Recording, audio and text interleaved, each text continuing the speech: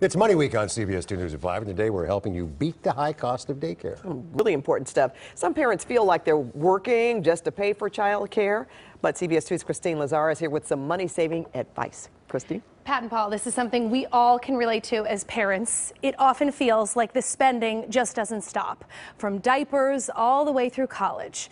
But parents here in the Southland are getting savvy when it comes to saving money on child care.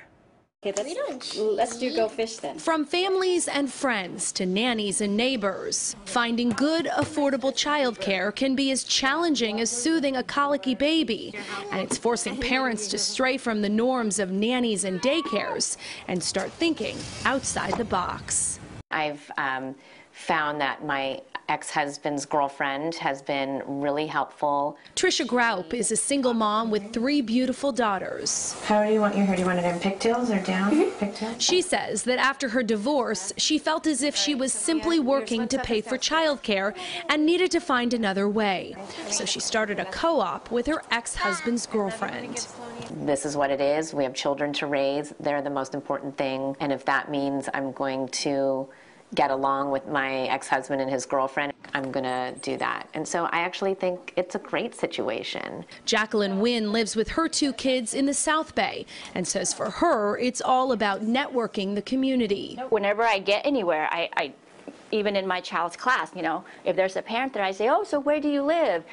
How close are you to the school? I'm always thinking, what can we do to help each other? You just have to reach out and get to know other parents, your neighbors. According to a recent report by New America, the average cost of full-time daycare for kids up to 4 years old has reached $9,589 a year, passing the average cost of in-state college tuition, which runs about $9,410.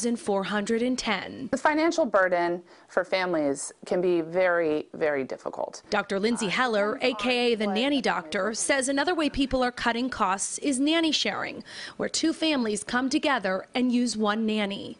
A family who wants 40 hours a week coverage can now pay really for 20 hours because they're splitting the cost. Now, because there's 2 babies, the rate will be bumped up a little bit, but it's still a great deal for a family. For Jacqueline and Trisha, they're just going to keep doing whatever it takes to get the job done for their families. When it comes to teens, food is always great. Just fill your kitchen and say, go at it. Good childcare is really hard to find, and when you find someone who's amazing, you need to hold on to them. I don't need this. Simone, is your homework in your bag? Another way to save, many employers offer flexible spending accounts to set money aside for childcare. You can include up to $5,000 before taxes. Pat and Paul?